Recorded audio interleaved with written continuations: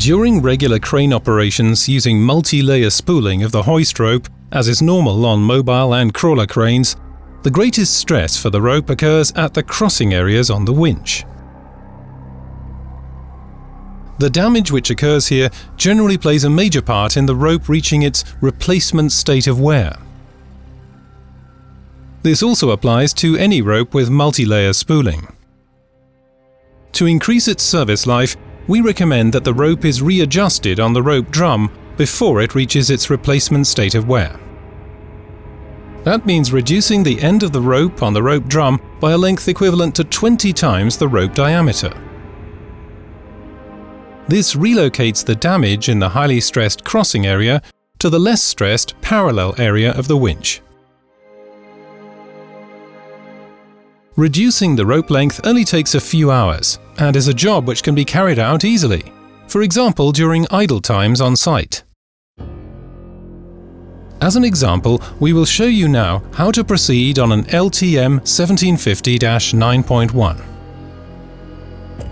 The requirement for readjusting the hoist rope is that the hoist rope can be fully moved into the reeving system. After the rope has been unwound up to the safety cut-off point of the winch, place the hook block on the ground. The bypassing of the control for the complete unwinding of the rope will be done by the Liebherr service engineer.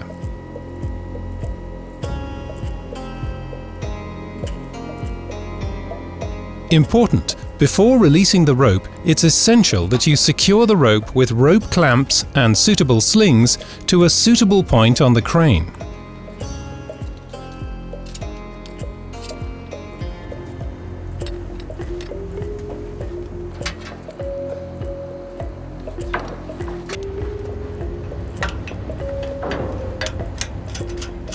The rope can now be released from the fixing point on the drum and removed. The end of the rope which is to be cut must now be taken to the work area. The following work should ideally not be carried out on the crane, but on the ground or on a flat surface.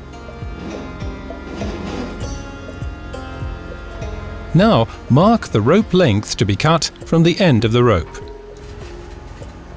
This is around 20 times the rope diameter. Bind the rope tightly to the right and left of the marked point, or secure it with clamps. The spacing between the ties or clamps should be around 4 times the diameter of the rope.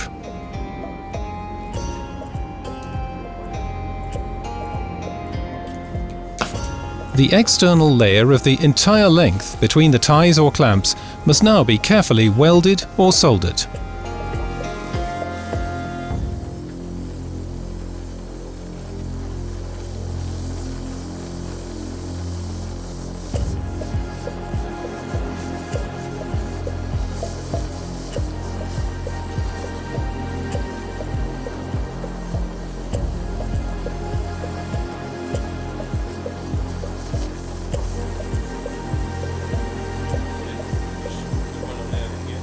Leave the end of the rope to cool in the air. Never quench it with water. Now cut the rope with an angle grinder. While the rope is being cut, the welded or soldered rope formation of the rope must not come loose.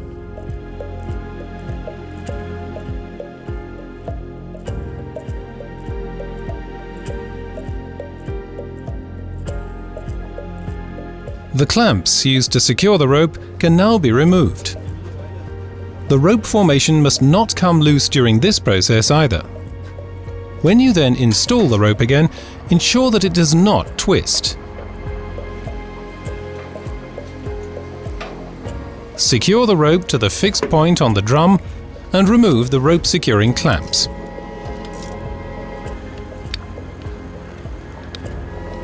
Then wind on the rope up to the 3 securing windings.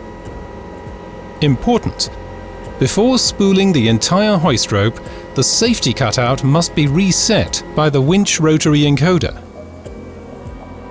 This will be done by the Liebherr service engineer. The remainder of the hoist rope must then be spooled onto the winch with a load which is at least 10% of the maximum line pull. Overall, the adjustment of the hoist rope on this LTM 1750-9.1 took just 2 hours. However, the service life of the hoist rope has been significantly extended by this work. We wish you all the best for your everyday crane work.